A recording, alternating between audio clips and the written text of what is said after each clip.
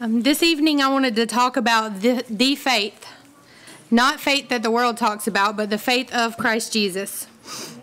The faith is exclusive to the children of God. There is one body and one spirit, even as ye are called in one hope of your calling, one Lord, one faith, one baptism. Faith has been given to us from God so that we can make it through this world and into eternal life.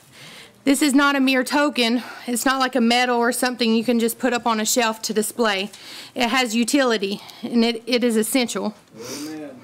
It's how we do everything we do in Christ. We walk by faith, stand by faith. We actually live by faith. In our lives here in this present evil world, the only way we can live is by faith. And the new man only operates by faith. We are justified by faith, sanctified. Christ dwells in our hearts by faith. We are children of God by faith through Jesus Christ. Our hearts are purified by faith because it comes from Jesus. If faith was as the world says it is, they say that everyone has faith. You just choose to put your faith in Jesus. Then how could this be true? We aren't pure before we come to Christ. We have to be purified by something greater than ourselves. We overcome by faith. 1 John 5:4, for whatsoever is born of God overcometh the world, and this is the victory that overcometh the world, even our faith. The world must be overcome, and faith is what overcomes it.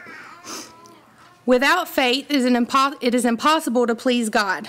As believers, isn't it our desire to always be pleasing to God, to always act in a manner that will cause him to say in the end, well done, thou good and faithful servant? So if we don't have this faith, we could not walk, we could not stand, we would not be children of God, or be pleasing to God, or be sanctified. Christ would not dwell in our hearts. Likewise, to the degree that we do not use the faith we have been given, these things will not happen in us. It is only to the degree that we walk in the faith that we will realize the benefit of it. Amen.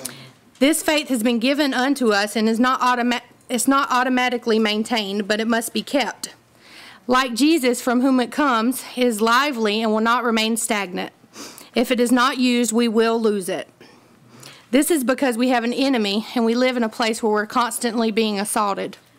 Paul, when speaking of the armor of God, said, above all, taking the shield of faith, wherewith ye shall be able to quench all the fiery darts of the wicked. Faith is how we can face these trials and temptations from the evil one. We have a shield of faith to block and throw down these imaginations that Satan tries to throw at us. So seeing how the faith is so very important and necessary, we desire to hold on to the faith, remain strong in the faith, and be established in the faith, to build each other up in the most holy faith, and to abound in faith. Keeping our faith is only going to result in good things, being pleasing to our Lord, obtaining the promises that have been promised to us, and being forever with our Lord. So, brethren, let us hold fast the profession of our faith without wavering, for he is faithful that promised, that receiving the end of your faith, even the salvation of your souls, you might be able to say, as Paul said, I have fought a good fight, I have finished my course, I have kept the faith. Amen.